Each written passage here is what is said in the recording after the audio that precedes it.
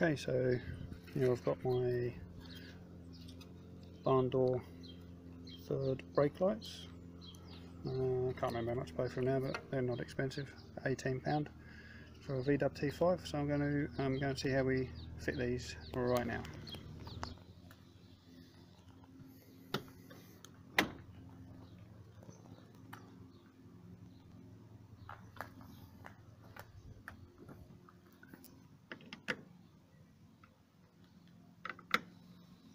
So in order to remove the star bolts, you'll need to use a size T20.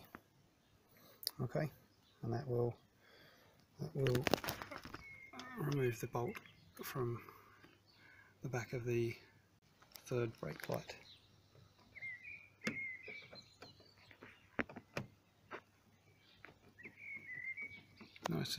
Nice and easy. Just comes straight out. Okay, so it's a little fiddly getting the old light out. I can't remember where I put it now. You can see through here, I had to actually take the door lock off, and through the hole there I managed to just give it a little tap because it's been on there for so long. I had to give it a tap to get it out. You can see that's what it looks like from the front. This is the new light, and the clip on the back literally just a simple clip, just clips straight back in. Alright, so we're going to fit that, and I'll show you what that looks like when that's put back in. So I don't know if you can see all this black dirt and grime around the edge. I'm going to give that a good clean up so that's nice and clean. So I'm just going to use some soapy water and a cloth. Very sunny day today. Oh, I just locked again.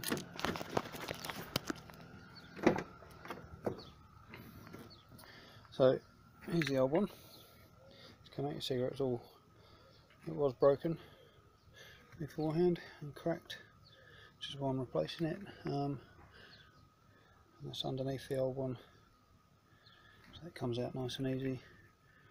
And then I can obviously the new one in here to go on the other side. Yeah, so fit that in, put the little waterproof gusset around the outside and push that right over. All we have to do now is screw those two screws back in, and that's that light done. Okay, screwed back in. All nice and tight. And we'll do exactly the same on the other side with the other light. So that's both the old lights removed. This is the other side, still fairly well intact. No cracks in that one, but obviously I can't just replace one side, so we'll put the other one on. The black smoky black ones, LEDs, look much nicer anyway. Alright, so that's that. All I need to do, obviously same as the other side, you have to fit the little waterproof gusset that goes around the outside. So that just comes off there like that, and then it's got a sticky side, so we take the sticky wrap off, pop that over, stick it onto the light, screw it in, pop the little clip in there, clean the door, and we're all done. There we go. Okay. Don't know if you can see it.